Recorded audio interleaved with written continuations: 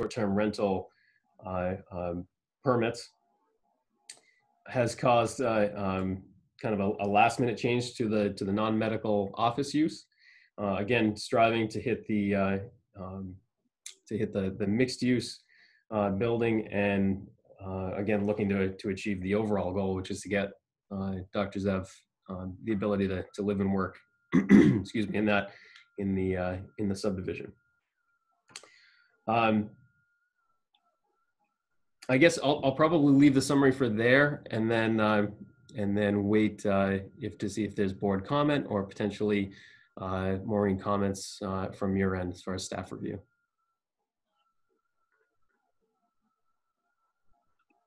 None for me. Okay. Is anybody going to present the building?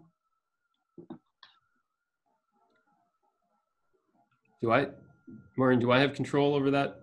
You do not. Do you want Okay. control? I can move it, or you can take over host responsibilities. No, I would probably mess that up, seeing as I came in as Erica Coombs. Chicken. So I can take you to the site plan if you want to start there. Yes, please.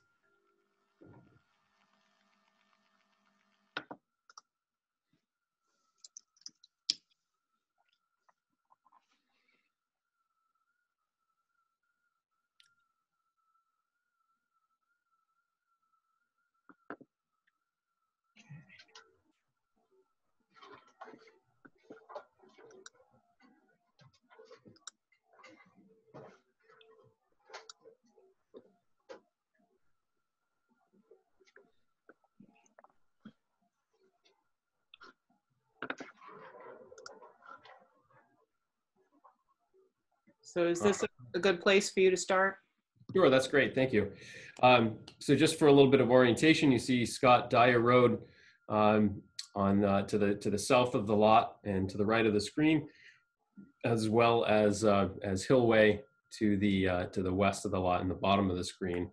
And so this subject lot is lot 3 of that of the original subdivision. It is proposed to be 14,002 square feet. This, I guess, brings us to the amendment portion of the application. The original lot 3 lot size was somewhat less. I think it was around 12,000 square feet, and the subdivision amendment proposed is essentially to slightly alter the lot line to give more room for the proposed building, as well as the appropriate setbacks, the building setback and parking setback. And so you can see Maureen looks like is kind of running the cursor along the lot 3 property line on the site plan, as if she's reading my mind. And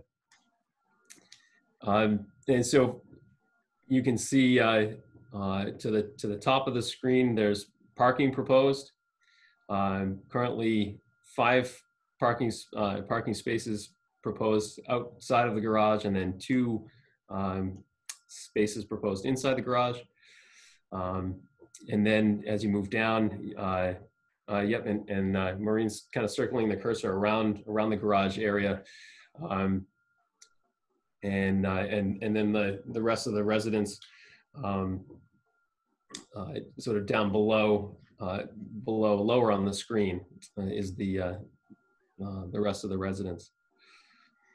There's access points from the front of the building, from Scott Dyer Road, and I don't know if it's appropriate here to speak to some of the actual nitty-gritty standards, but Rick, I apologize to interrupt. Can you just tell us what map number you're looking at?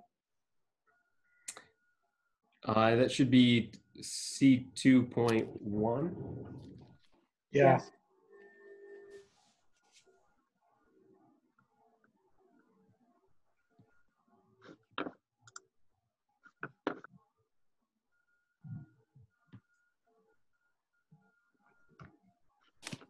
And it should be Plan 13. Oh, it's on the screen here. 13 of 22 in your package. We got some very nicely folded, smaller maps, so I just wanted to look at the right one. So thank you. Yeah, my apologies on the folded large size maps. I now understand that that's probably not a preferable way for you guys to receive the plans. For what it's worth, I actually like it. Worked okay. Yeah, You like the folds? I didn't mind it. We're happy to provide future submissions in either folded or in the bound format.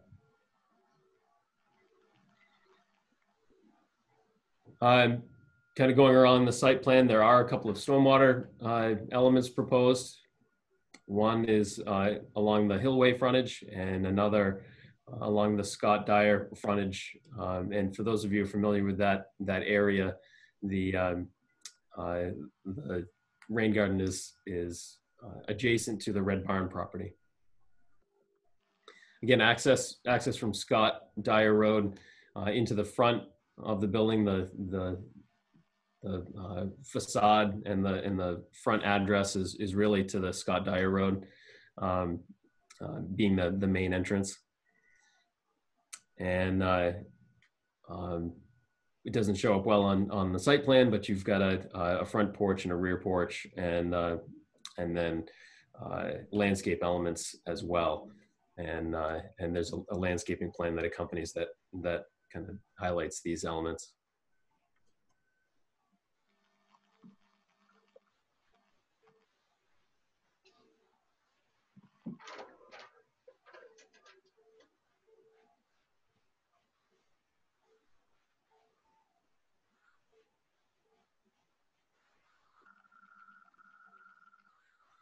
And so, I mean, this is my first time in front of you folks. Ooh, got a hot mic. As a board, and I want to make sure that I'm respectful of your time. So I could describe the site all day long. I want to make sure that I'm kind of hitting the right notes for you and not going overtime. And so I guess I'd be looking to either you, Maureen, or the board for a little bit of direction on what other elements you might want for an overview of this project. Though I will say that as part of the drawing package, we've provided some renderings, which, as we all know, a picture is worth 1,000 words, and so there are some photorealistic renderings that help to give a feel for what's being proposed. So I think one thing, can you just talk briefly about the grading? It looks like your entry off of Scott Dyer goes down a bunch of steps and hits a patio under the porch. Is that correct? Yes, that's correct. As part of meeting the 50% above grade standard for the first floor non-residential space, the grading is the building is situated on the site so that it's raised up slightly from the second floor perspective, being the garage entry and the first residential floor living space. And so that's up within the site, that's raised up within the site slightly. And then the grading for access to the lowest floor, to the non-residential piece, is set down into the site a little bit. And so that grading is kind of splitting the difference between that one story.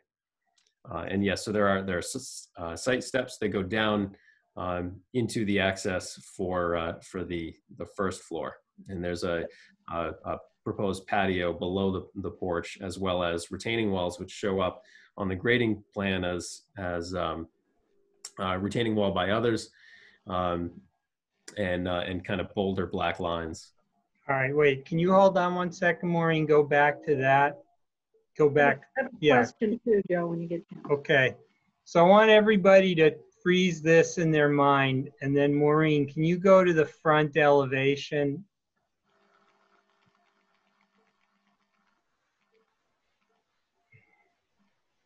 I just want to make sure everybody's building up a clear picture here in their mind. So you see where those are the doors, and that's the patio, the patio below the screen porch.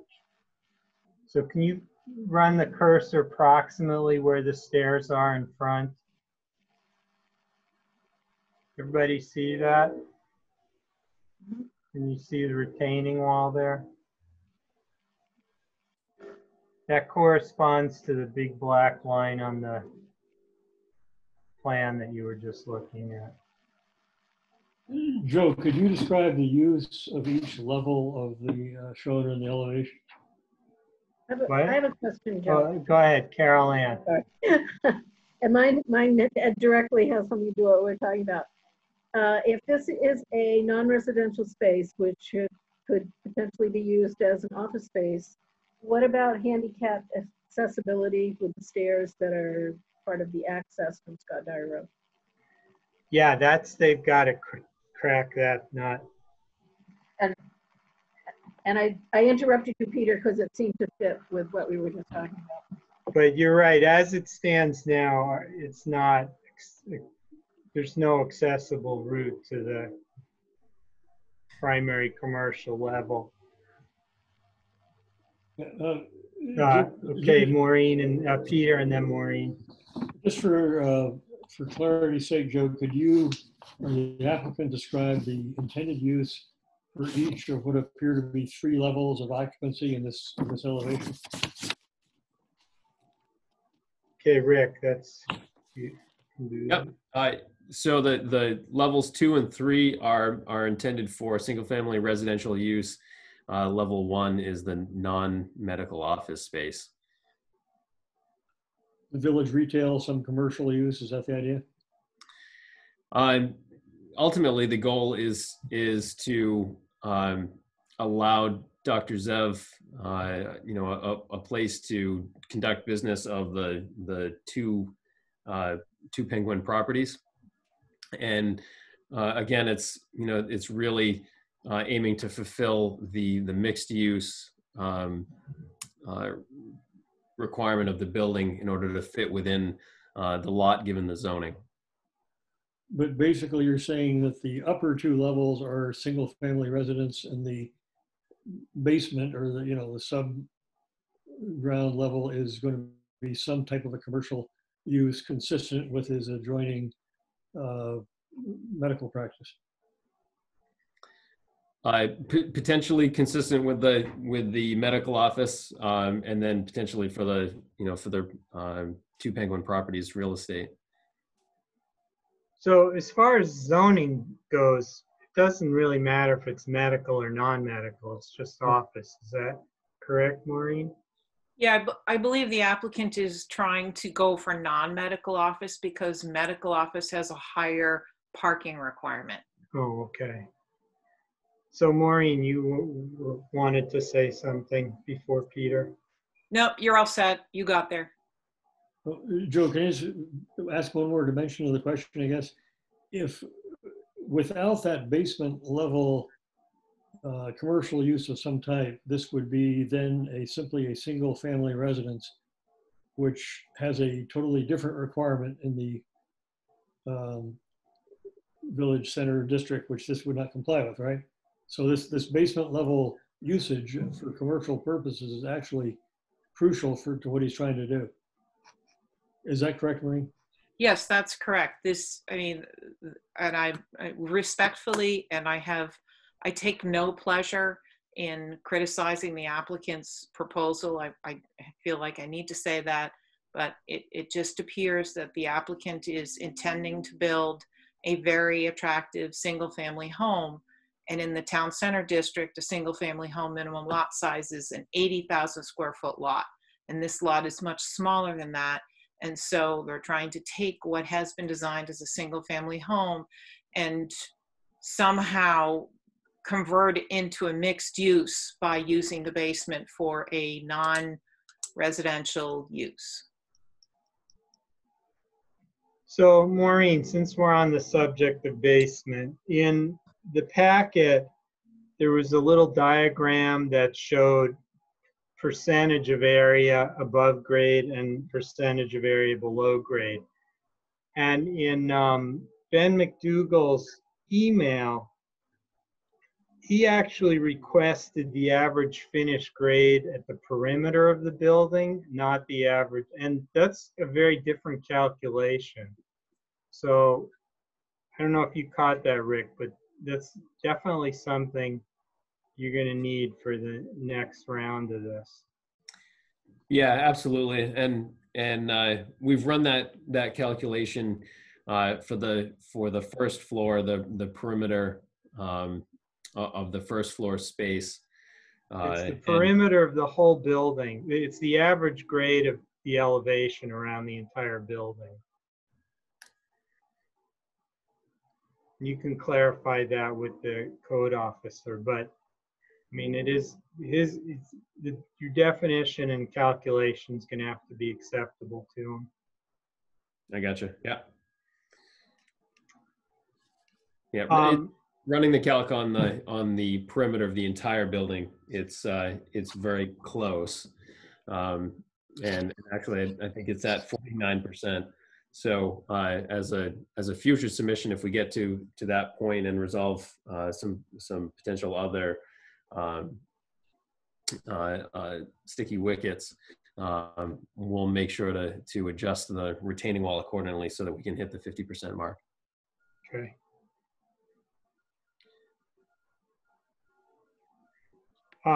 Jim.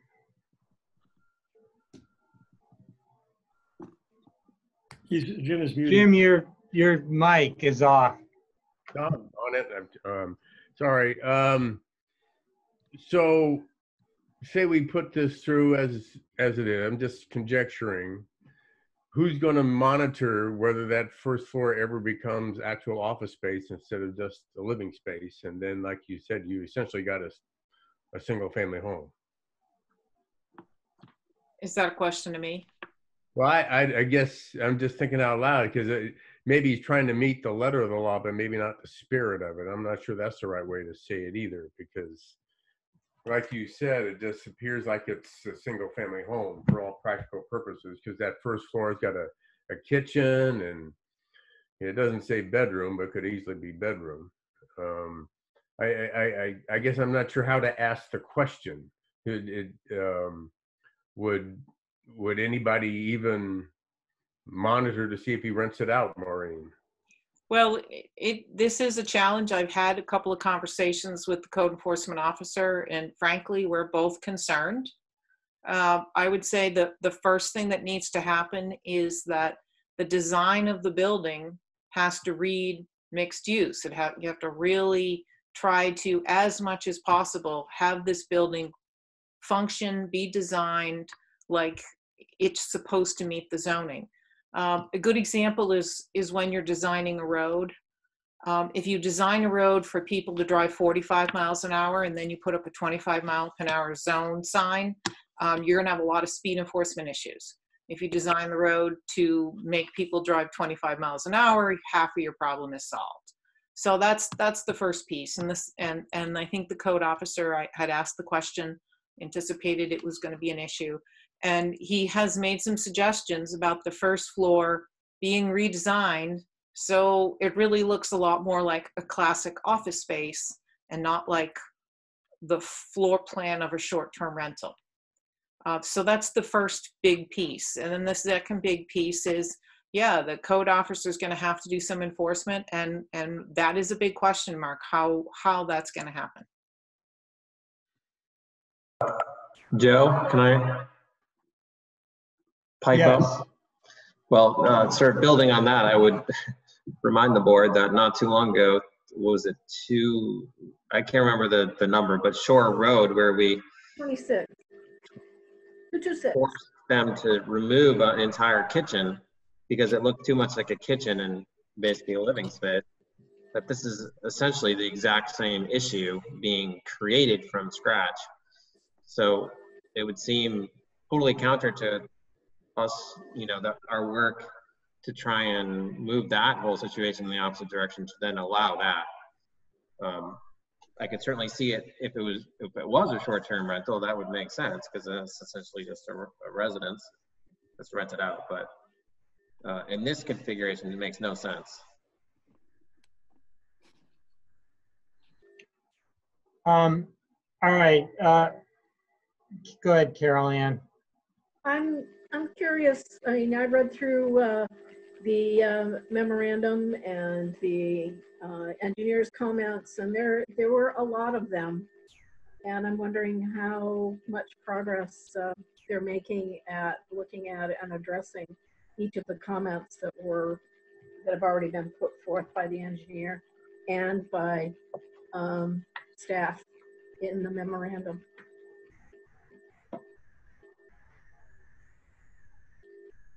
I appreciate you bringing that up because we have been working away at sorry about that, little tech difficulties. Working away at the comments from the town engineer. There are frankly some of the comments are engineer to engineer, fairly easy to correct and rectify and make solutions to. And the response to the town engineer would reflect that, as well as the revision of the plan set. And there are also some comments there that are problematic for being able to meet without waiver. And I think it was brought up originally, the handicap accessibility, ADA access to the bottom floor, I think kind of runs counter. You know, we can do site ramps, we can design site ramps for ADA accessibility, but it does sort of run counter to the goals of the property, as well as the parking. A handicap parking stall with van accessibility, and then route to that ramp. You know, another challenge for that lot where it's fairly small. And the two-way public access at standard width is frankly nearly the same width as the parking area at the rear of the garage or adjacent to the garage.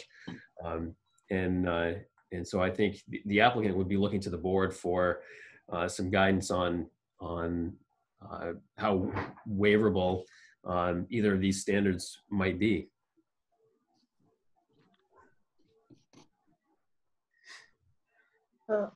ADA standards are beyond the board. I mean, those are, am I correct in that, Joe? The ADA standards? Yeah, I mean,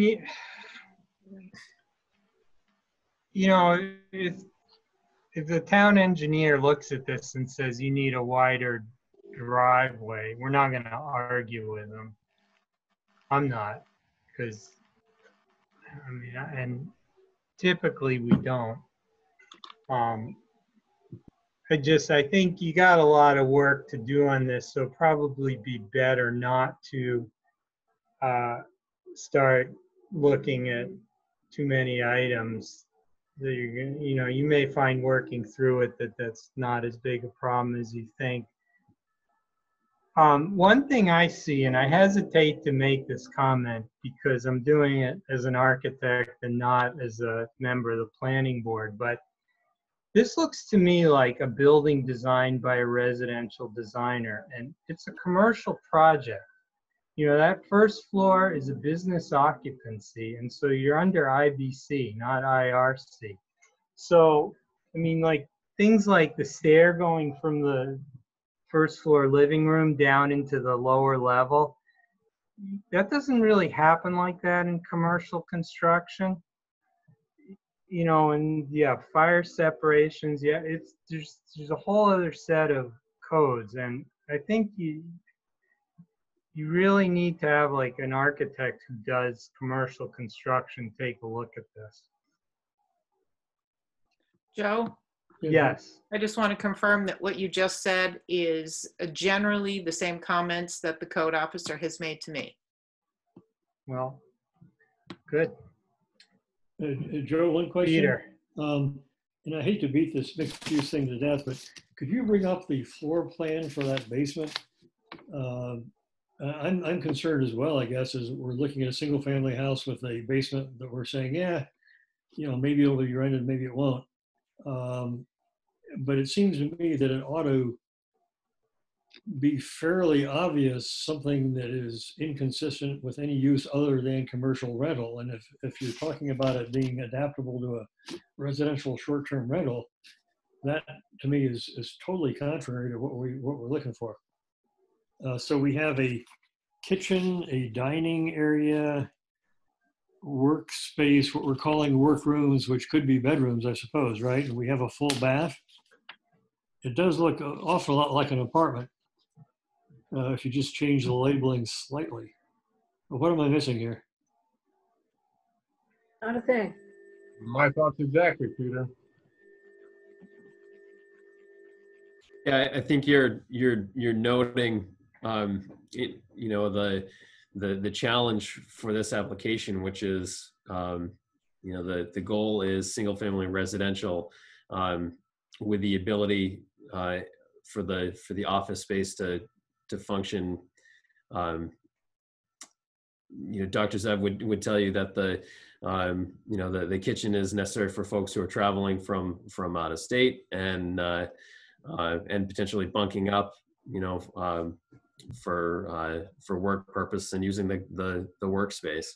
But I think you've highlighted that, you know, the primary objective is giving them giving the Meyerowitzes a space that they can work from, as well as live in, that meets the definition of the zoning.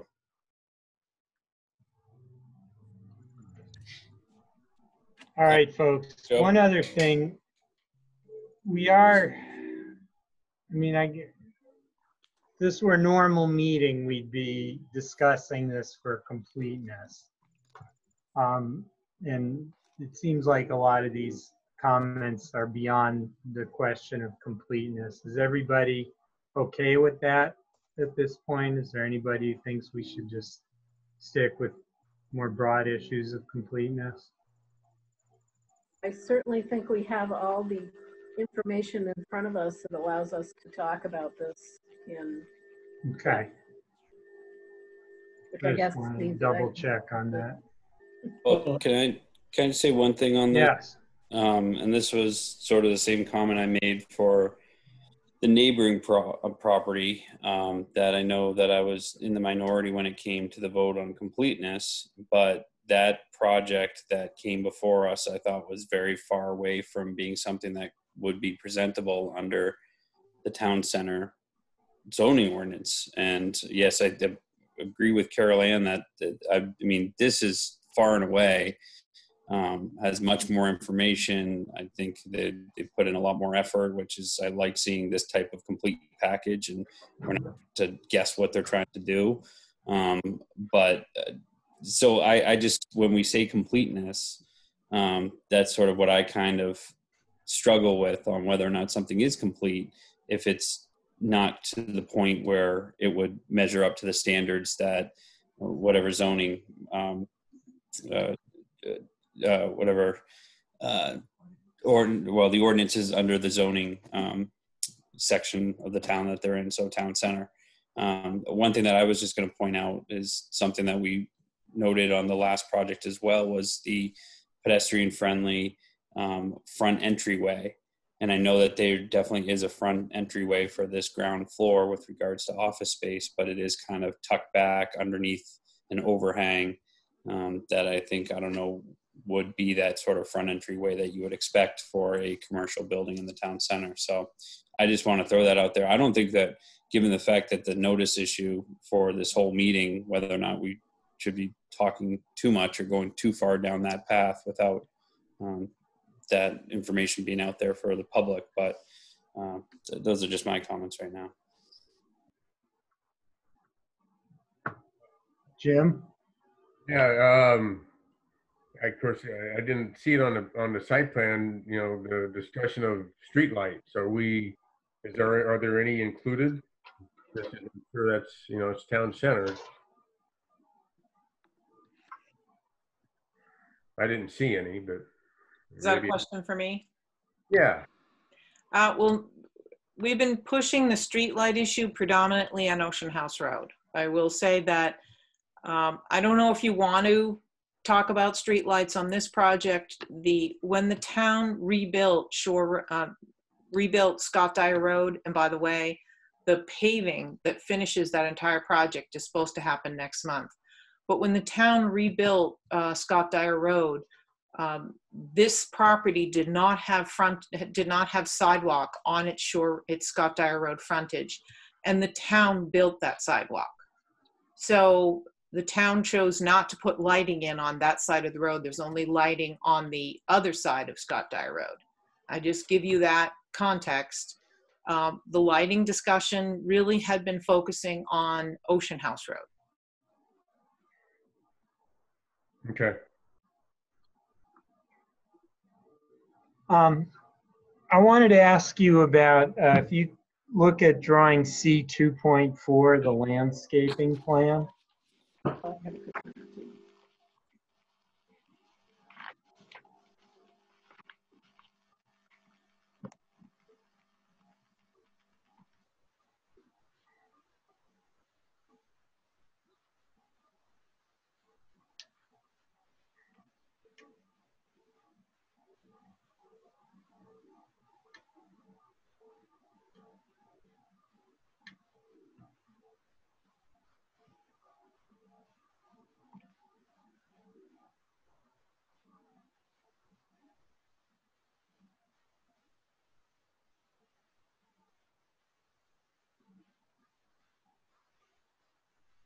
So one of the I think it was Steve Harding's comments is that the landscaping has been all placed outside the property line and would need to be moved in.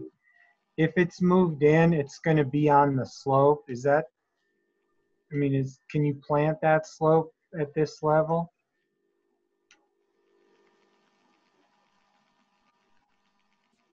And, yeah, there you go. Yeah, so that'll be a comment that we're potentially looking into, as was the case with the 10 to 12 Hillway submission. Some of the landscape design is coming from a relation of Dr. Zev, and so we're presenting that and you know, as part of the mainland plan set. But I'd want to probably correspond with him on how the applicant would like to have that landscaping, and then as far as the slope goes, you know, what that presents for challenges for that type of vegetation. So that looks like about 5 or 6 feet between the sidewalk and the property line. Is that about right? Maybe a little more or less. But so Maureen, that area would just normally be grass, right? Yes. And again, you know, it's not that the town is against landscaping in the right of way. We love street trees, but again, I hate to say it, but this really feels like the applicant is trying to create a continuous landscaping buffer around their single family home and putting it in the right of way.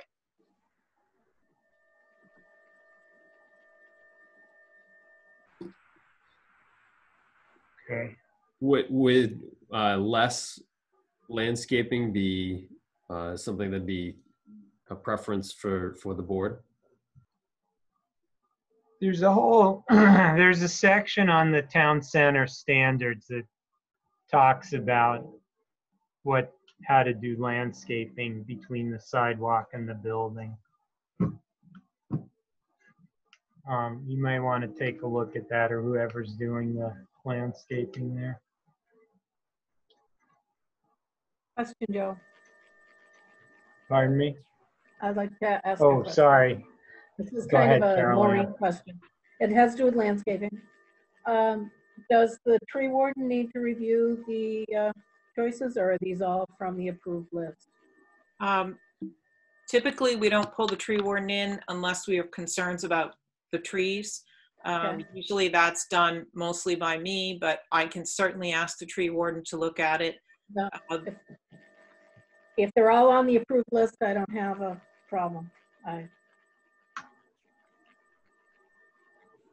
My guess would be you've already checked that.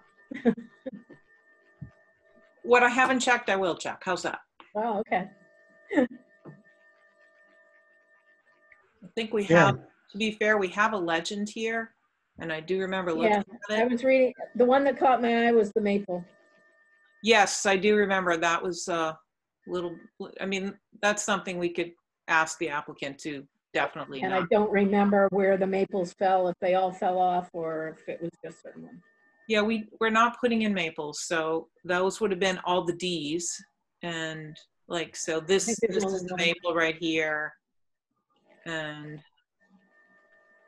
so it doesn't look like it would be too many to replace.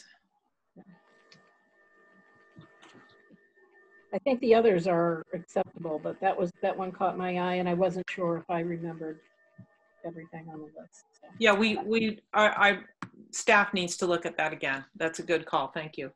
Yeah. If it would save the comment and revision time, is that list available, Maureen? Yes, it is. It is in the subdivision ordinance. I believe it's Appendix D or B. It's one of the appendices in the subdivision ordinance. Thank you. Yeah, we'll cross-check that too. Great, thank you. Peter. Yeah, Joe, this, I don't know if this is a technical way of looking at this question about usage, but Maureen, am I correct in remembering that the basic use criteria in the town center is that the quote first floor shall be commercial and that the above the first floor, second and third, can be residential. So do we have a real question as to whether this space, which arguably may or may not be have commercial use, is really the first floor, or is this a sub grade level, and so the project simply wouldn't qualify for the criteria? So Peter, that's a very good point. And you know, unfortunately, the applicant and staff had gone back and forth a couple of times on this. The first time the applicant tried to come to the planning board workshop, they got pulled off the workshop because the entire what we're calling the first floor, was below grade. Yeah. And therefore could not be considered a first floor. The code officer has been using the building code definition. At least half of it has to be above grade. And so that's when he came to the second workshop, and you saw these two enormous retaining walls, which are basically holding the earth back of half of the floor area of the basement so it can qualify as a first floor. So in the code enforcement officer's opinion, that lower level does actually meet the definition of the first floor. That hasn't been shown yet. Yeah, the code officer has asked for an additional calculation, and so I am deferring to him on that. It's a little tricky, and again, in that what we call the second floor is actually much larger than 1,920 square feet, because a bunch of, a decent amount of the area underneath the second floor is unexcavated. So all of the garage area is unexcavated, and but that's why you do the perimeter of exactly. You don't do the area. Right. To me, this is a threshold issue, and if you can't satisfy that test, you know, you're dead in the water. So this even takes us to the point of completeness. Without that calculation, without that determination, I don't think we have a complete application. I think you're right. And Peter, that was why it's very, very, very rare that we hold someone back for a workshop, and that's why it got held back from the workshop, because it was a fundamental, blatant failure to comply with the current zoning. Now it's more subtle.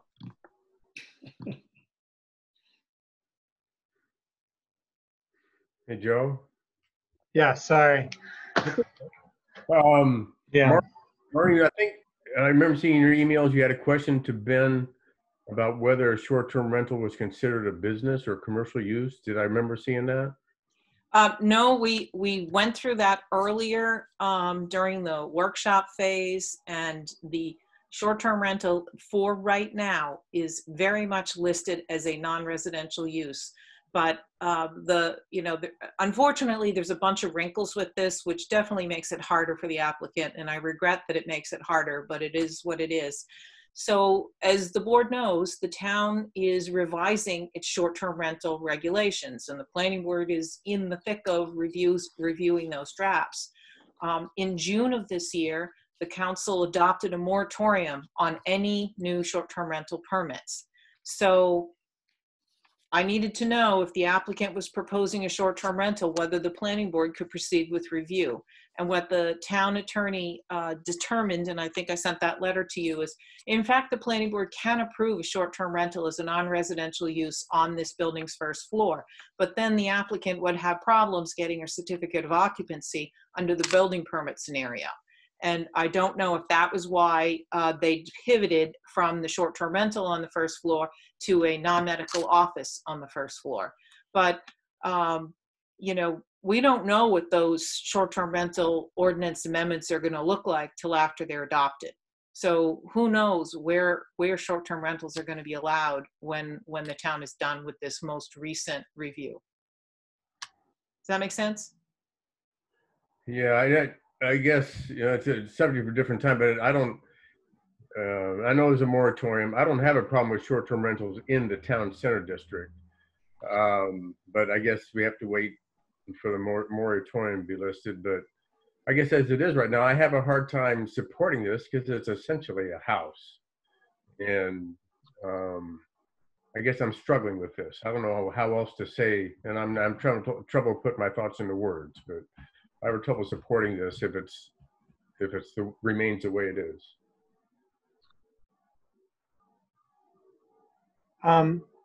Maureen, Yep. we didn't do a public comment, did we yet? You did not, and I think you should.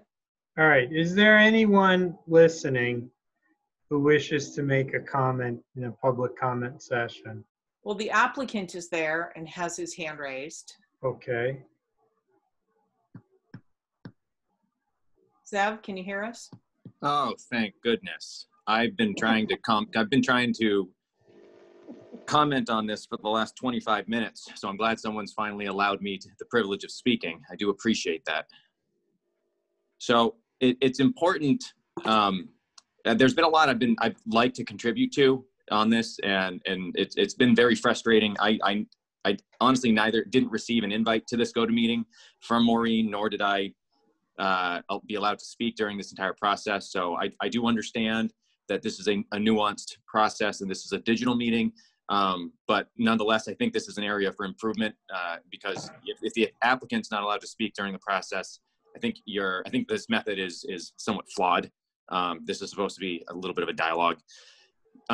Okay, so I think this planning board's familiar with the fact that we've been trying to move forward with a short-term rental, which met the letter of the use for the building. And we've received a lot of blockage, as Maureen has alluded, and a lack of guidance on how to allow this building to move forward. Prior to being allowed to be submitted, it's important to understand that we underwent all the expenses of going through site plan development and subdivision modification, and then the laws changed. We had a building that by definition met. We didn't have to meet the ADA compliance with the short-term rentals. And then the rules changed at the 11th hour. And so we were denied planning board the previous month because there was a erroneous conjecture about a right-of-way concern with the adjacent abutter, or with Hill Way being a state road. Our original deeds in our 2017 submission showed that we only had a 50-foot right-of-way on our side, but nonetheless, we are erroneously denied. And that might have made this submission as a short-term rental precede the moratorium or the proposed amendments on short-term rentals in the town center zone. So I understand that there's a lot of conjecture and there's a lot of concerns. We're trying to move forward to make this building work. But, you know, this has been an extremely frustrating process. I mean, extremely frustrating process, because I understand the zoning for the lot and we're trying to meet the letter of it. But if you look at the building qualitatively, on one side, it's abutted by a 2-unit farmhouse. On another side, it's abutted by a single family home. On another side, it's abutted by a non-buildable 6,000 square foot lot with a red barn. And then on the other side, it's abutted by the middle school. And so I understand that we're trying to meet the letter of the law, but qualitatively, this building is a transition. This is a transitional lot. It wouldn't make any sense for me to put a Golden Corral or Starbucks or a Dunkin' Donuts on this lot. I believe the pushback from the town for putting a true commercial use would be outrageous. I don't think it would fit the character of the Cape Elizabeth Town Center, and I don't think that it would be what this planning board wants.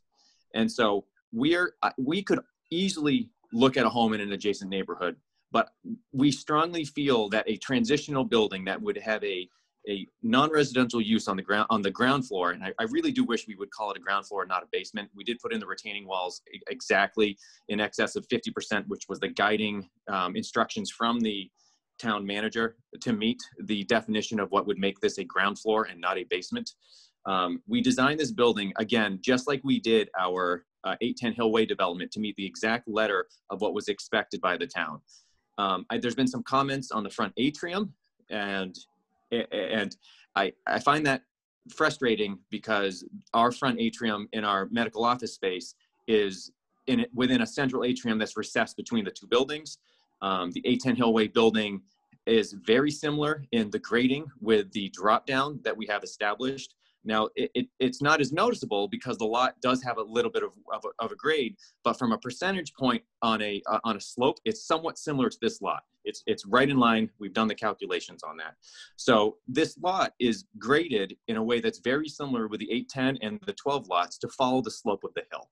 And so I do understand a lot of the concerns that we've heard, but I want everyone to understand the chronological issues that have put us in this position, because we've attempted to move forward quickly.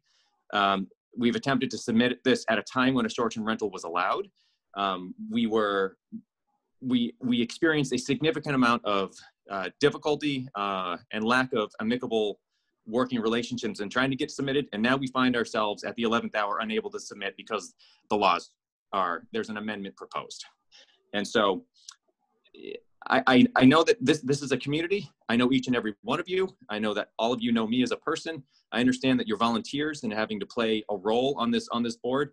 But I am also, I've been on various calls for different businesses, and this is the exact reason why we don't have lots that are being built. And so I'm going to wrap that up. But if there's any more history or chronological order I'd like to illustrate, I'm happy to do so.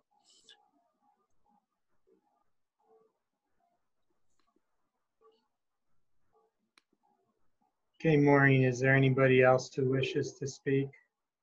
Nobody else is raising their hand. Okay.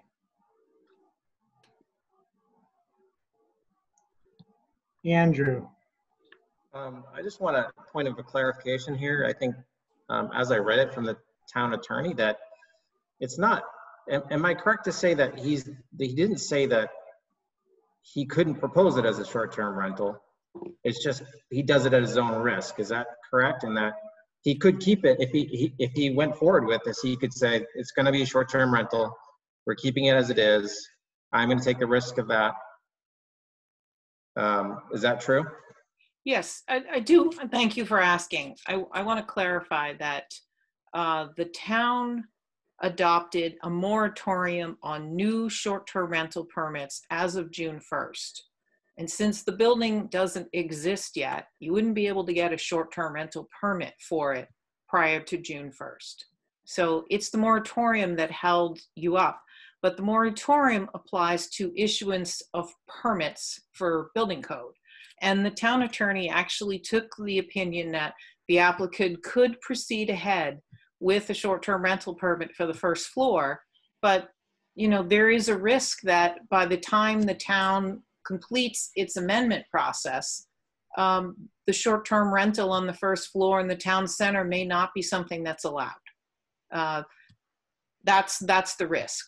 And I understand the applicant's frustrated, but I think that at least on the short-term rental, I don't think there was any delay from what the applicant could have been able to do. The short-term rental process and amendments been going on since October of 2019. The moratorium was adopted, I believe, in April to take effect June 1st.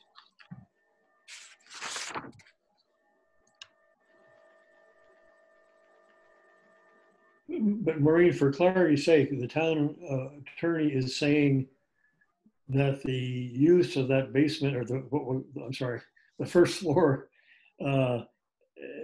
premises, if it was used for a short-term residential use, would qualify as for the mixed use definition. Right now it does. But there is a moratorium in place. The expectation is that the moratorium will stay in place until new short-term rental regulations are adopted. And who knows if it will still be considered a non-residential use after those amendments are adopted. So just the technical statement in the ordinance that a short-term rental is an ancillary use to residential, which may be the outcome if we require the owner, owner-occupied buildings. This is a really technical point, but it's not a, it's not a Starbucks, it's not an apparel store, it's not an art gallery. All that we understand. But if it's dedicated to renting out to short-term rentals, and you're saying that if the new ordinance permits that, then he's good to go, as far as you're concerned. He could operate a short-term rental. As right now, there is a list of non-residential uses in the town center zone. And you can pick from that list any of those uses to meet this non-residential use requirement. And short-term rental is on that list. If that short-term rental gets moved off that list and into another section, then there could be a problem. And the trend, I mean, anyone looking at the short-term rental discussion and the short-term rental amendments, the trend is to really starting to focus on owner-occupied, on preserving housing stock. So I just don't think anyone should assume that that is not going to change.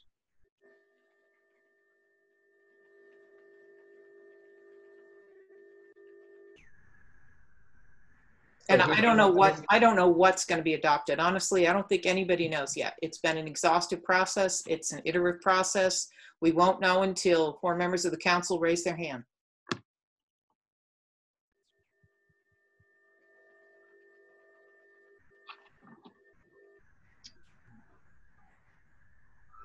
All right. Anybody else? So just going back to this, if we were to look at this again from our original submission before we were coerced or encouraged to consider going with a more commercial use, the short-term rental does negate some of our ADA challenges. It gets rid of our parking concerns because the parking units required are reduced from a non-medical professional use. Is there, if we were to move forward from the perspective of this being a short-term rental on the ground floor, can we just take a moment and note any concerns for a submission? So in the event, if I choose to do that again in a month, we don't have to do this all over again? Because I have no concerns with that being a short-term rental.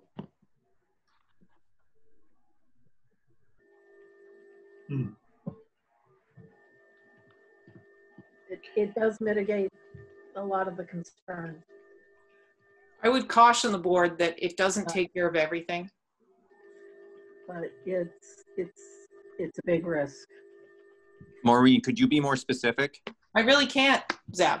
I mean, I really think this is a conversation that you have to have with the code enforcement officer.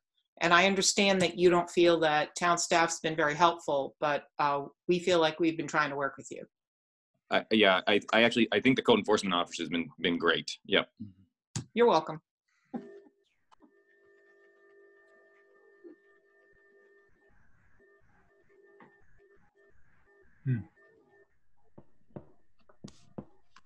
Well, just for clarity, I mean, Zev, I make this point mainly because of what I think the ordinance says or means, and we're still trying to work that one out. And I see nothing inherently wrong with what you're trying to do. And it looks like a very attractive building and a good use for the lot and everything else. But at some point, wouldn't it make sense to sort of call that, quote, first floor area what it really is? I mean, you're talking about workspace and it's, I don't know. Mr. Curry, so again, this building, I'm trying to make it meet a need. I have 3 different LLCs and 20 different employees. If I had to have an employee work at that level to establish the use to make the building suffice, I can do that. I would even be able to probably move around the ADA requirements because I have ADA requirements in my adjacent building. And if I had an employee that had those issues, I could accommodate those needs. And so, you know, and it's quite reasonable for me to even have a place that could be established as a domicile because again, you know, I wouldn't consider a call room for a medical doctor in the hospital a residential use. You know, if I have a need for somebody to be there for extended hours and there's a recovery space, I would still, you know, mention that would be considered a commercial use. And so again, you know, I'm trying at an effort of trying to be transparent. I'm not trying to be disingenuous with the board. You know, my primary goal is to have my single family home here, but to also create a building that meets the need or the letter of the zoning for the town. And the short-term rental proposal did that succinctly. The definitions of it being specified as a non-residential use specifically, as opposed to an accessory use, were succinct, and it was a nice, you know, opportunity for me to build a transition building, you know, that built into the character of Cape Elizabeth. Yeah, and as was previously mentioned, that's why we used a residential architect. It was easy to modify this because even though it was considered a short-term rental is a use that's meant to have a comfort or a home type feeling, but it was still defined as a commercial use. In our adjacent building, I think that everyone would agree that we use scaling techniques, we use residential notes and aesthetics to attempt to make the building fit into the character of Cape Elizabeth. And I think looking at the finished product 3 years later, I think we achieved that really well. I thought we made a very tasteful building. I'm trying to do that again. And I'm trying to do that in a way that meets the need, that works for everybody. I don't want to put a gas station here. I don't want to put a Starbucks here. I don't want to put a chain here, but I can, as long as I meet all the needs. And I think this is the best approach. Yeah. But at the end of the day, if you're going to rent that out for, you know, repetitive, short-term rentals, you need a residential certificate of occupancy, do you not? And so it's going to have to be designed with that particular set of criteria in mind. I think. Maureen, correct me if I'm wrong in that. Don't you need a CO for if that's going to be, you know, used for nothing but residential usage? Well, Peter, I mean, the challenge is that I am not trying to irritate anyone here, but we're saying one thing and then we're saying another thing in order to meet the ordinance. And there is some division. The code officer was willing, if this was a short-term rental, to call it a residential use. The fire chief said, look, if this is a non-residential use, it should meet the non-residential fire code, which means it needs a sprinkler system. Because if you get approved as a short-term rental, as a non-residential use, you can transition this to another business use. And you know, we are supposed to remember that the person that's building the building may not always be the person that's owning the building, and different business uses can go into this first floor. So it needs to be built to meet certain commercial codes, and the code officer and the fire chief are going to have to work out how they're going to make that work. That's why I'm saying there should be a conversation directly with the code officer, because I should not be administering building codes. I'm the one that's working with site plan review. Rick, didn't we make a modification to the plan to include a sprinkler? Yeah. Yes, there is sprinkler. There's sprinkler in the plan. Yeah, if that's 100% necessary for what checks the box for the fire chief, then so be it. We did also suggest that the board might conditionally approve that any change in use from the short-term rental would come back in front of the board for their review, for your review.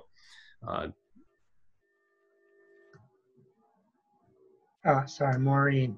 So this is the challenge. I mean, the board has ordinances, and the applicant says he wants to meet the ordinances, and then the first thing that happens is, but this isn't really what the town wants, or I need a waiver from parking. So this is the challenge we're having. And if this building is built, it's supposed to be a mixed-use building. The first floor is supposed to be a commercial type use.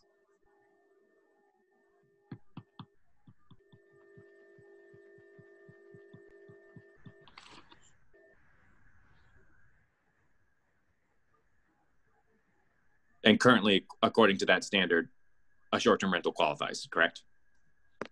Yes.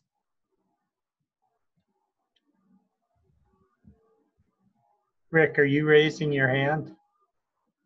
Yeah, I just wanted to note that I think the code enforcement officer had acknowledged that while it was a commercial use, I think his view of the nature of the use was that it was residential in nature. That was where as far as the CEO's view of the sprinkling, that's where that finding was coming from, that it didn't need sprinkling because it was still of a residential nature, even though the short-term rental checks the box on the commercial use.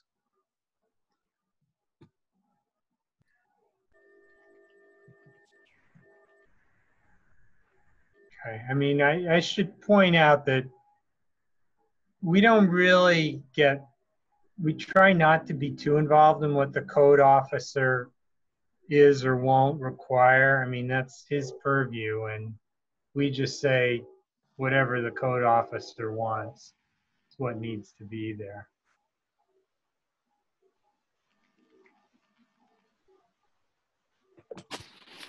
All right, does anybody have anything left? Zev? No. I'm all set, thank you. Okay. All right.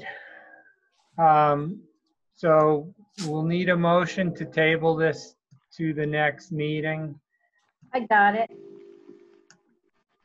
Be it ordered that based on the plans and materials submitted and the facts presented, the application of Two Penguin Properties LLC for site plan review of a mixed-use building with 1,920 square feet of non-medical office space on the first floor and one residential unit on the second and third floors, and amendments to the Tarbox Triangle subdivision located at 14 Hill Way be tabled to the regular September 15, 2020 meeting, period. Second. All right, Maureen, go ahead and take a roll call. Mr. Budensky, Yes. Mr. Curry, Yes. Mr. Hubner, Yes. Mr. Gilbert, Yes. Ms. Jordan, Yes. Mr. Sarbeck, Yes. Chair Shalat. Yep. Okay, motion passes.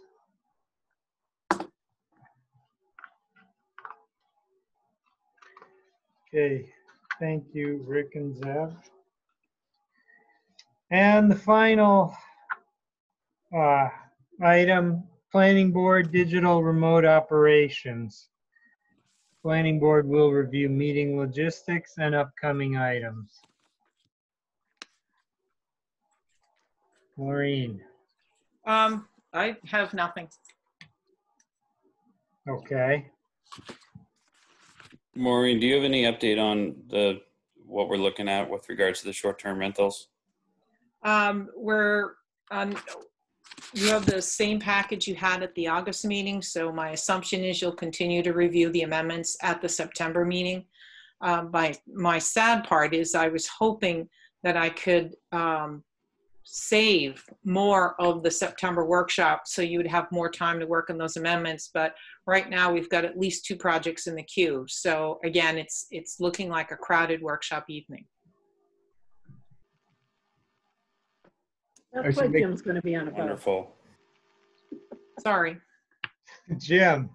Oh, I was going to say Zev Marwitz has his hand up, but I'm not sure it's we've already moved on. No, now look, he's signing off, and maybe so. All right, never mind.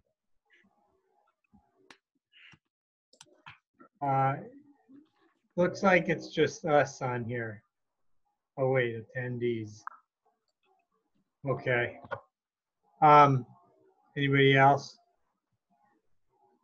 Oh, just a shout out to the town. I think that Village Green thing is looking really good. Man, it's looking good. Yeah. Just terrific. Yeah, it is. I like it. Especially the flagpole. Flagpole's awesome. Flag, Flagpole. Except there's no flag on it. What's up with that? they're in order, I think. They're in order, but the town doesn't own that property yet, and so we really need to be respectful that it's private property before we start holding flag raising ceremonies. So what's the significance of the mast? Is that so you can have more than one flag? Yeah, there will be the United States flag at the top, and then there will be the state of Maine flag and the town of Cape Elizabeth flag on the mast. Oh, Wow, I bet we you have see a a Marine flag. Corps flag on there too. Something. That's right. Should be. Definitely should be. We have a town flag on the I main. know, we do, and it's on order. Now, let me ask you, did you get this bicentennial flag for Maine to put up there? No, I did not. Ah, see? Maureen, is there going to be a light that's going to be on that flagpole, or is I it? believe that the town did arrange for additional electricity to be brought there so that we could have a light on it, yes. Otherwise, that's going to be someone's going to have to take that up and put it down. So. Oh, yeah. No, Jim, there's been Jim a will do lot of that. coordination back and forth between the developer and the town for some adjustments to the Village Green. So it's, as you can see, the Veterans Monument has already been moved there. It's pretty exciting. Jonathan, I think to be part of the color guard, you can take it down every night, you know? Yeah, there you go. Cape Elizabeth, the police have a great color guard. Yeah, they do. One question is there any timetable on when the town will take ownership of that? I'm hoping when it's not so hot and dry. According to Skip Murray, he has to be able to mow it at least twice before he can transfer ownership or something like that, or sign off on it. Well, and there's still some missing items. There's still some, some sidewalk that needs to be finished up and some lighting that has to be installed. So he's on it. Yeah. Yeah.